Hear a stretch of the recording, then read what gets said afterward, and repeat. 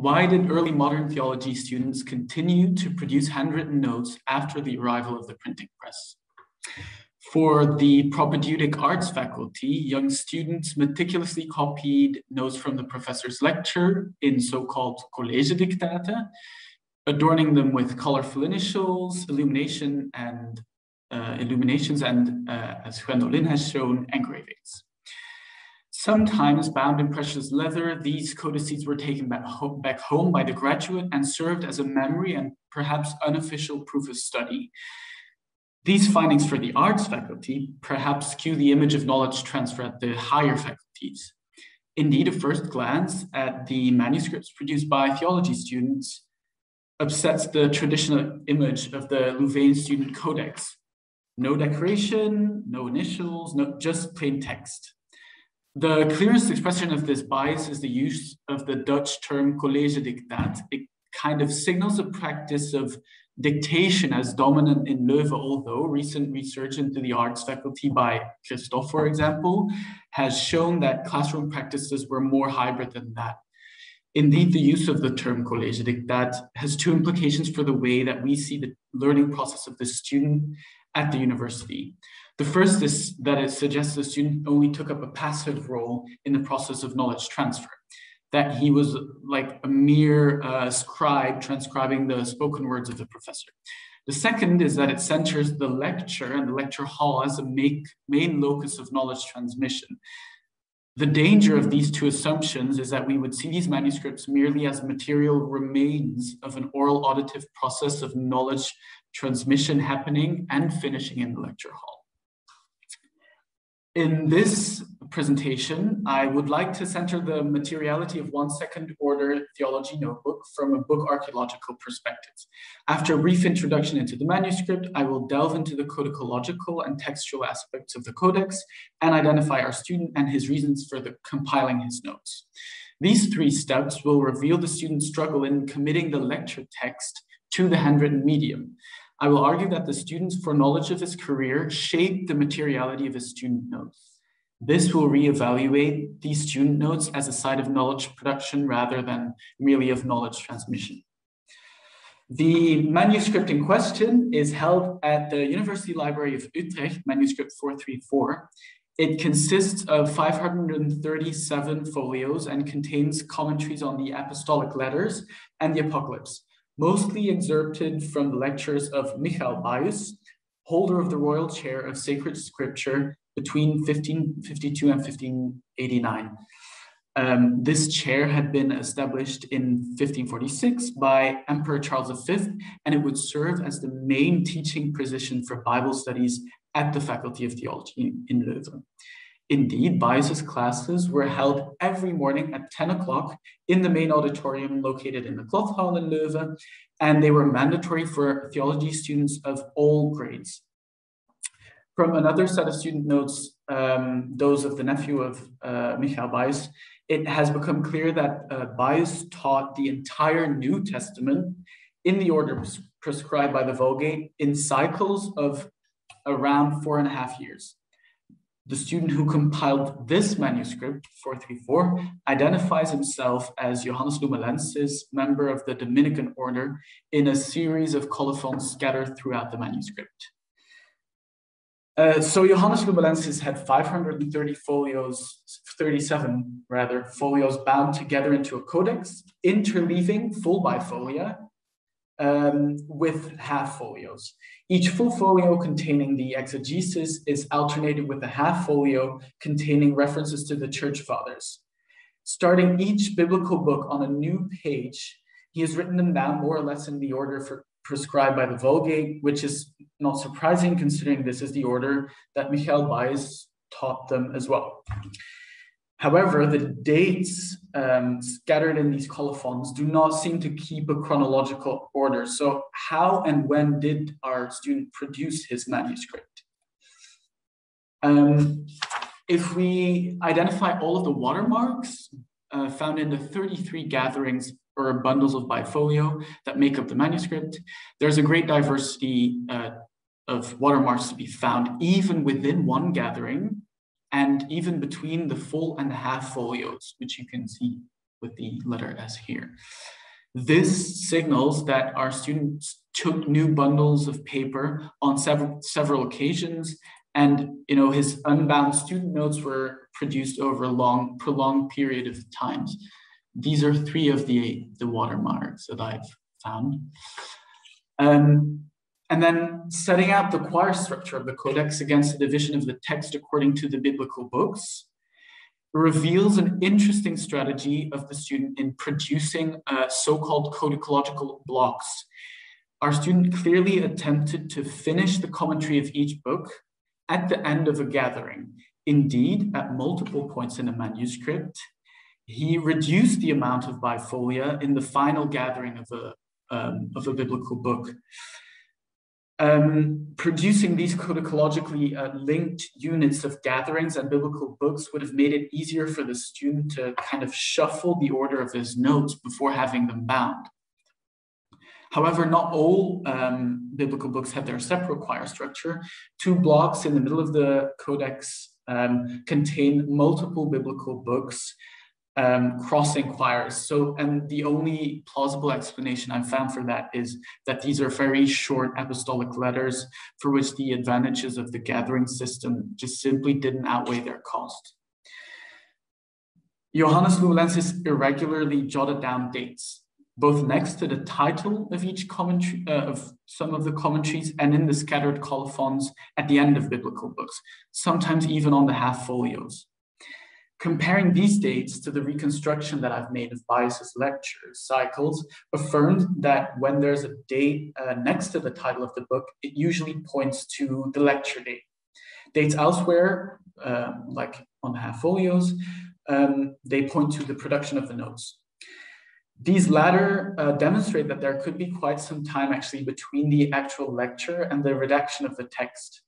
For example, for the first letter in the Codex, that of Paul to the Romans, which was taught by Bies in 1568, Lumelensis writes, "Finished by me in the year 1571," in a note on the half folios.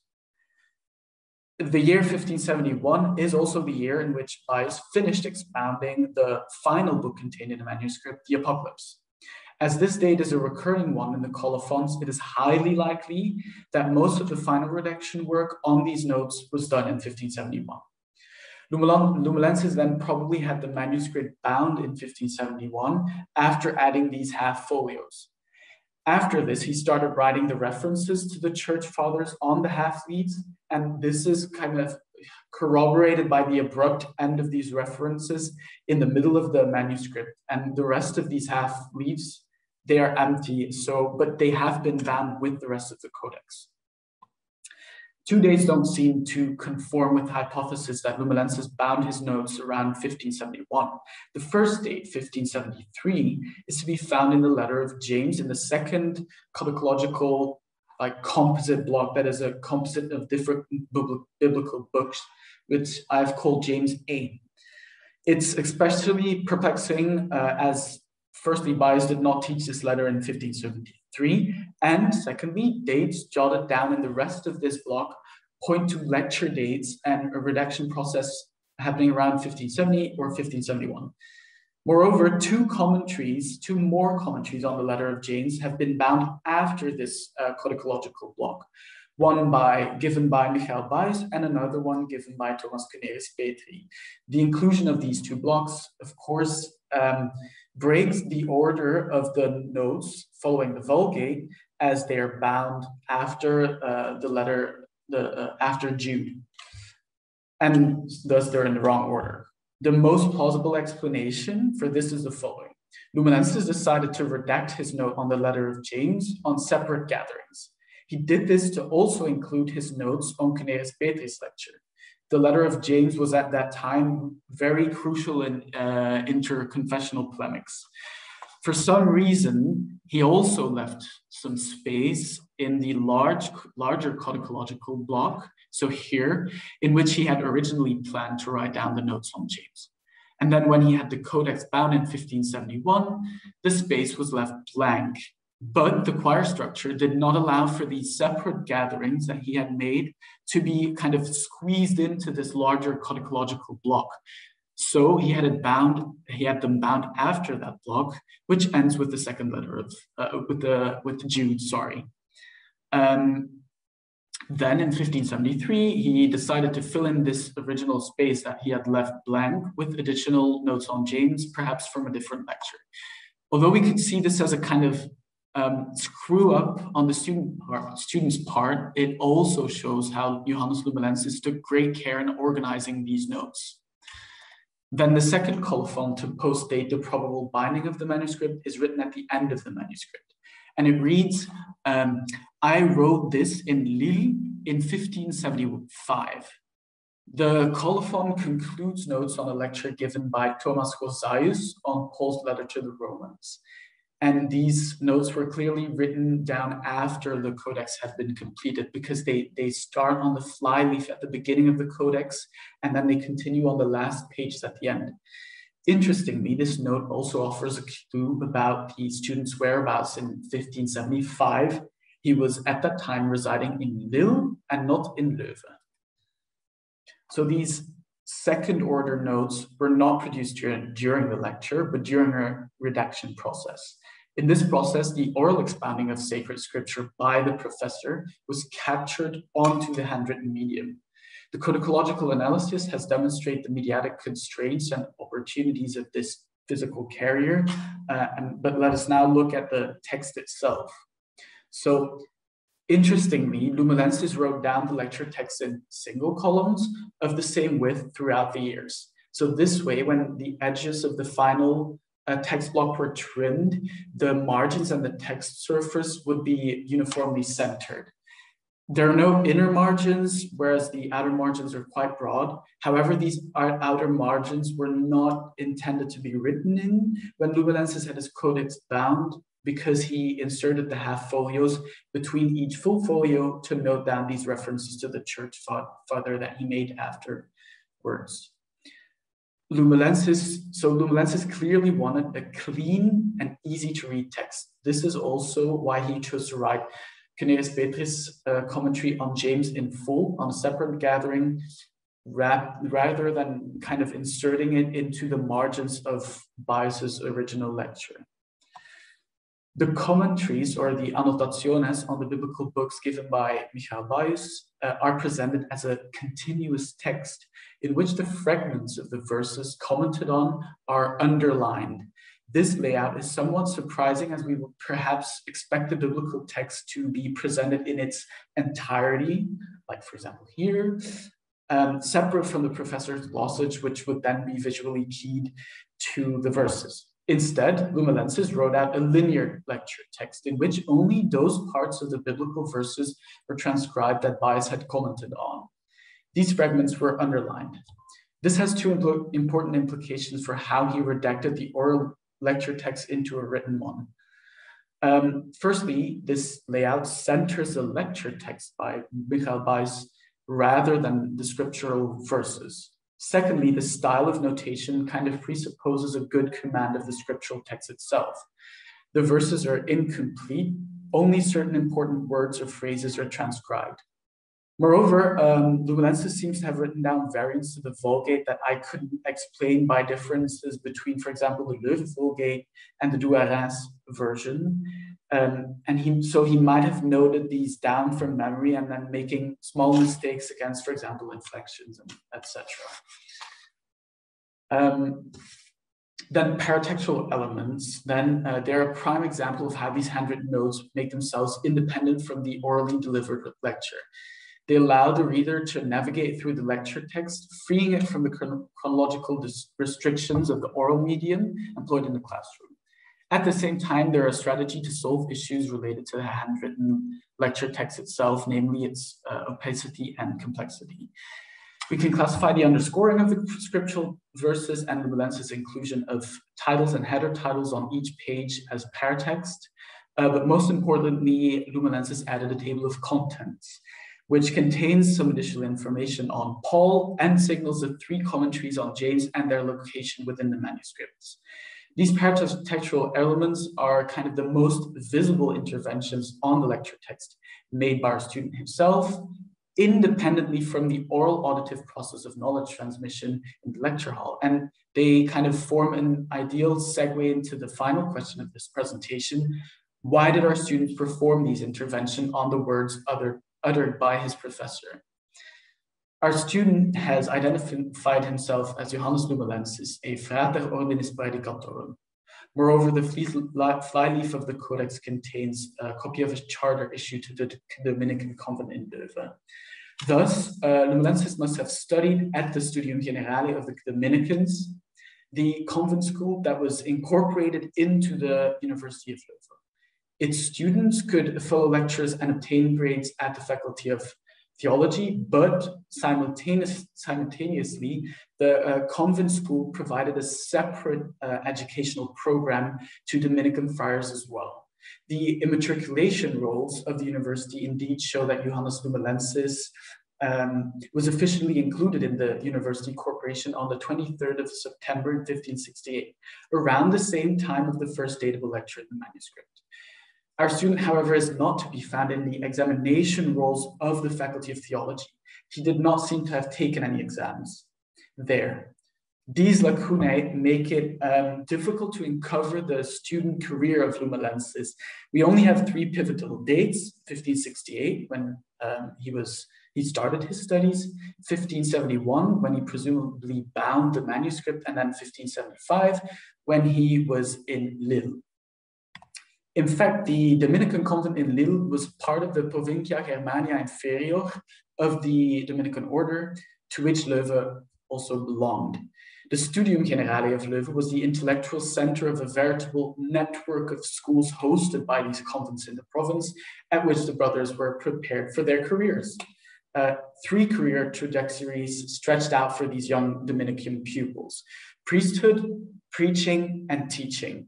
Of those 3, only the latter 2 required a study period at the Studium Generale in Leuven. Priesthood could be attained by studying at the Lesser Studia Solemnia. So we now know to what purpose Lumelensis was present in Michael Baez's lectures. He knew that he would become either a preacher or a lector at one of the study houses of the convent. Lumelensis' absence in the exam rolls of the faculty confirmed that he only officially partook in the educational program of the conventual school. The reason for this is to be found in the educational reforms made at the provincial chapter of the Dominicans in 1551. These were geared to weaponize the intellectual activity of the Dominicans against the spread of Protestantism in the region. The brightest students were to be sent to the studium in Leuven, where they would be prepared for preaching or teaching. They were to follow courses given by their lector brothers and could apparently also attend lectures of the faculty without taking any exams there, however. After 3 years, they were obliged to leave Leuven for a different convent, where the former students were to teach themselves philosophy or theology to the students at the local conventual school. After 5 years of teaching, they could submit the request to return to Leuven to actually start studying to obtain grades at the faculty. This program aligns perfectly with the codicological analysis of Lumelensis' manuscript. He started the 3-year study period at the studium in Leuven in 1568. He missed the lectures on the Gospels and the Acts of the Apostles because a lecture cycle given by Michael Baez took 4.5 years, and he was only there for 3. In 1571, he had his notes bound and then left Leuven for the. When teaching there, he added more notes and references to the half folios, which he finished in 1575. So my hypothesis is kind of as follows. Already at the start of his studies in 1568, Johannes Lumelensis knew that he would either become a preacher or a lector for his order. With this career already in mind, he started compiling his notes, which he finished in Lille in 1575 by adding references to the church fathers on the half folios, etc. Perhaps as a preparation for his lectures or sermons. So I contend that the student's foreknowledge of his career shaped to a great extent the materiality of his student notes. This foreknowledge was the result of those educational reforms made by the provincial chapter of the Dominicans as it prescribed the student's trajectory. So the combined insights of the codicological, textual, and historical approaches demonstrate that this codex is more than just the material remains of an oral auditive process of knowledge transfer happening in the lecture hall. The lecture text has become independent from the lecture itself. It was created in the auditorium through the words spoken by the professor, after which it was transcoded by the student onto the handwritten medium. In doing so, Johannes Lumilensis manipulated the text towards his own goals, namely to apply his intellectual formation to the Dominican order's new battle against the spread of Protestantism in the province. This process of manipulation was indeed well thought out. Lumilensis took care to create separate codicological blocks by matching choir structure with course content. He was already well versed in the biblical text, but wanted a neat expose of Bies's commentary on it, easily navigable through the paratext. To this end, he interleaved the full bifolia with half bifolia before having the manuscript bound in 1571 at the end of his studies. This way, he avoided to clutter the margins when adding extra references and notes after 1571, perhaps in preparation for his lectureship or his preaching in Lille. He finished writing down the references and adding extra notes there in 1575. So although Lumilensis employed these kind of conscious strategies to create his codex, he also clearly struggled with the constraints of the handwritten medium. An example of this is the problem of adding these extra notes on the letter of James to the choir structure. However, it's exactly those struggles that point us to the intense handling of the lecture text by the student in his mind. The lecture of the professor had become a text in the mind of the student, and both the text and the physical carrier had to be manipulated toward the intellectual goal of the student. This goal was the weaponization of scholarly knowledge in a rapidly fragmenting confessional field by the Dominicans. So this codex is kind of the materialization of an active learning process of the student outside of the auditorium. And thus we can hardly call this a college dictat. Thank you very much for listening to this presentation. Thank you, Jarrik, for a wonderful three-layered analysis of this very intriguing document. And also liked very much your phrase, the weaponization of knowledge. I guess there are plenty of questions about this struggle the student experienced with the medium.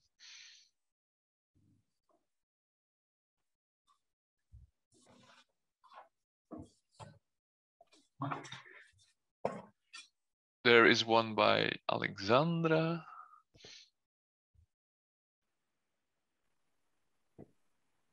Please go ahead. Okay. Hi, Jarrik. Thank you very much for your presentation. I really enjoyed it. And I have a question. It's partially informed by the discussion we had yesterday. So I'm going to pretend I didn't know I don't know anything and you're going to answer. So have you found any other witnesses of this lecture, and how do they differ from the one that you presented? Or if not for this precise lecture, how do other kinds of witnesses of lectures from the classroom differ from this one? I mean, what are their specificities? Thank you. Yeah, so I have one other notebook of these lectures or overlapping lectures made by the nephew of Michael Biest, the professor, Jacques de Bet, and actually these notes are very different in terms of the way that the student has ordered them, etc. There's no codicological blocks. The student doesn't really take the effort to start each commentary on a new page. He adds a lot of material to the margins.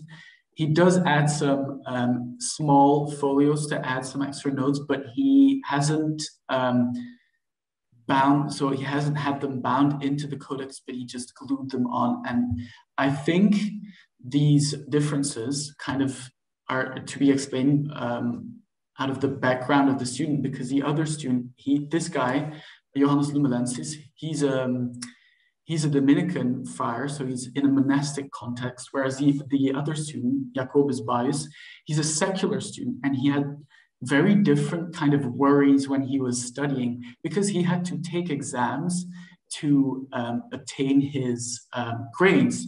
So you see in these notes that he's clearly trying, his first kind of concern isn't having a clean, easy to read lecture text, perhaps even out loud during his own lectures, but he really wants to have all of the information that he can get onto his physical carrier, because he has to take these exams. And I think that's a really interesting difference, because it shows that kind of the intellectual goal of the student is almost as important as the lecture dynamics in kind of shaping the material conditions of these student notes. Thank you. Okay, thanks. And then we have a question by Daniel Geert. Please go ahead. Yeah, thank you for the talk. I really enjoyed that, because I also work a little bit with student notes, and especially with the education of future Protestant pastors. And it's interesting to see that also in your examples that it wasn't possible for the students always to hear the whole lecture. It took 4.5 years. We have examples of lectures from Luther on one book of the Bible for 5 years or 10 years. And that wasn't uncommon even until the end of this 16th century. I found many lectures that run 7, 8 years. And the students, especially those who are training as pastors, they're only there for 2 or 3 years. That means it was never planned in the system that they could hear everything, but just a part of it. And that's, I'm wondering how that works. Or my idea is that a lot of the learning that the future pastors do is not at the public lecture level, but in private studies. And there are some a lot of indications on that. For example, all the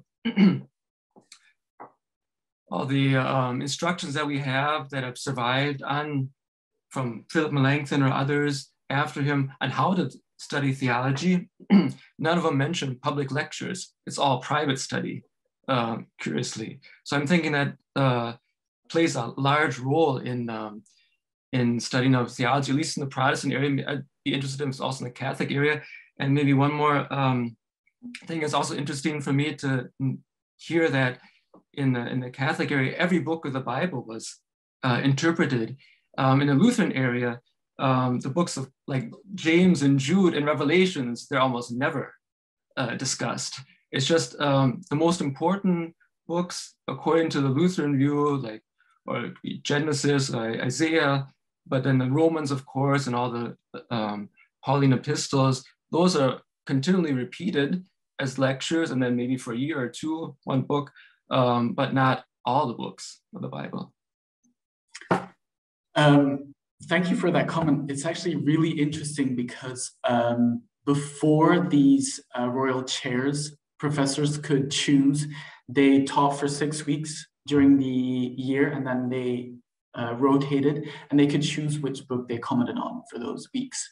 But when Michael Buys became lecturer in sacred scripture, he actually decided to start doing these lecture cycles of 4.5 years. But I've laid out the educational kind of path of this monastic student. But actually, what's really interesting is that for secular students, if you were to get your baccalaureus, you would actually, that would take exactly or around 4.5 years. So actually, Michael Buys did kind of make sure that his lecture cycles, that a student who only obtained his baccalaureate would have heard every book of the New Testament in those 4.5 years. And moreover, then the next 4.5 years are the years preserved for your licentiate, if you wanted to get that. And so those 4.5 years, you would actually hear the entire New Testament again. So I think this is kind of a really neat or interesting intervention on the educational program that Michael Buys himself kind of made. But and for the second question, I kind of forgot what, for the second comment, what was it?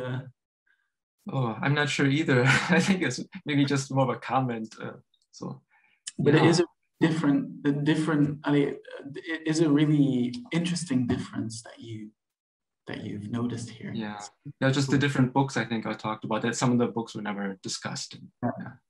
Just a comment. Thank you. Okay, maybe one more question by David, and then we have to move on. Yeah, thank you. I just wanted to say, if I understood correctly, you're arguing that the student notebook is therefore prepared looking forward to the degree that the student will be aiming for in the future, right? What I was wondering is how that actually works in terms of the graduation exercises that you have in Leuven, because the case in Bologna is that very clearly the degree is based on disputations. You're given all of a sudden these questions to examine in public. And so what professors do there in private is to train their students with questiones constantly. And that doesn't quite seem to match with the format of the student notebooks, which are more of a lecture and comment. So can you say something about what the interaction between those different kinds of approaches might be, and how the approach in Leuven might be different? So in Leuven, there's a really interesting shift during the 16th century where in the first half, students as part of the exam would have to prepare their own commentaries on biblical books. And then around Michael Buys's start of his lectureship, this changed. Now the issue is that the statutes of the faculty were updated in the 1560s, but they were lost in the fire of the Library of Leuven, so we can't really reconstruct it. But I think, so they definitely had to do the disputations, but I think they also had to, by the end of the 16th century, they definitely had to take an exam just based on scripture, and it was just prescribed as an exam. But we don't know if this was the case in the 1560s as well. But I think the requirement might have been that they showed these notes or their commentaries to the teacher. But yeah, I'm still kind of trying to figure all of that out. And it's really frustrating that we don't have those updated statutes. But yeah, but then again, the statutes may not have been followed, so maybe it's not a huge loss anyway. At least not in Bologna. Okay, thanks.